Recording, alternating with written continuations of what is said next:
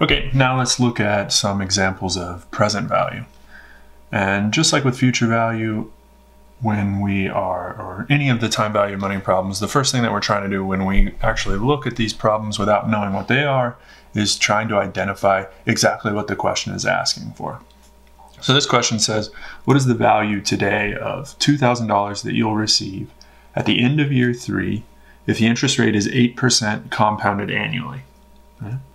So the thing that's going to give away future present value problems rather is things like today. What is the value today? Right? This just says, in other words, what is the present value of $2,000 that you're going to receive at some point in the future, 3 years in the future to be precise. Okay. And so we look at then the next step is we write down the formula, and remember that the present value formula is simply a rearranging of the future value formula so that the present value is equal to the future value that we're going to receive divided by 1 plus the rate raised to the power of n, which is the number of periods that we are going to have to wait. So we're looking to fill the future value. We need to identify the rate and the number of periods. So we can see all of those laid out pretty clearly here. This is a annually compounded rate, so we don't need to adjust the rate. We have 3 years as our n. So we have 1 plus 8% annual rate raised to 3 annual periods. And our future value is the $2,000 that we're going to receive. We do a little algebra here, and we get 1587.66. Okay. And now we can play around with it. We can look at the numbers a little bit. We can understand what changes as the discount rate changes. Right? And this is a pretty important thing, and it's something that I would expect you to have a good fundamental grasp of. This is always something that you can check your intuition by just rerunning the numbers, right? So for instance, if I wanted to say what happens to the present value of this investment if the discount rate, 5%, is lower than the 8% that we originally calculated. Is it higher or lower? That's the kind of fundamental grasp that I would like you to be able to attain by the time you leave this class.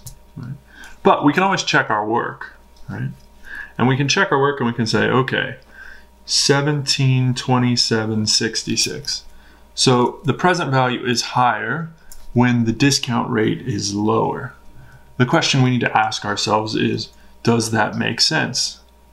And the answer is to think about it from the other direction, right? If it's not clear to you, think about it from the other direction. The other way to think about this problem is to say, how much would I need to invest now in order to receive $2,000 at some point in the future? Not some point, at 3 years in the future, if I'm going to earn a certain interest rate. And now maybe it's more clear that if I'm going to earn a lower interest rate, I need to start with a higher present value. I need to invest more money now if I'm going to earn less money every year. And that should make clear what the converse is here.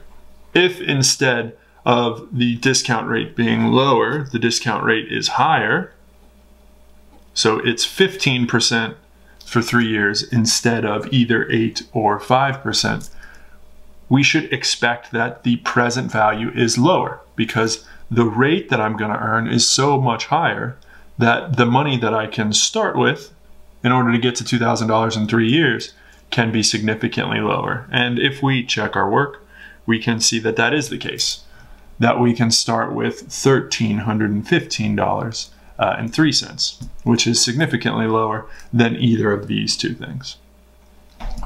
So again, this relationship between the discount rate and the present value or the future value is an important thing, but it's also a sign that you have a good intuitive grasp of the time value of money relationship. But of course, the best part about it is that if you're not sure, you can always check your work. And what you should be doing is trying to explain the different results that you get within the context of this present value relationship. So now let's look at the time value of money over the relationship between present value and time. Right? So what if the length of time in this investment is now 20 years instead of 3?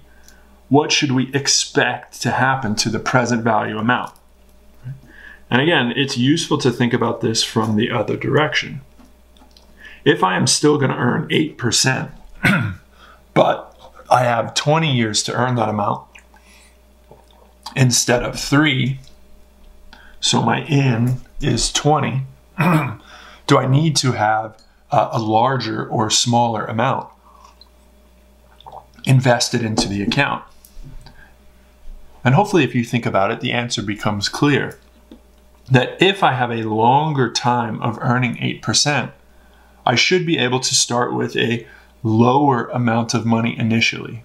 In other words, the present value of this investment can be lower because there is a lot more time for the account to earn money at 8% and get to $2,000. Right?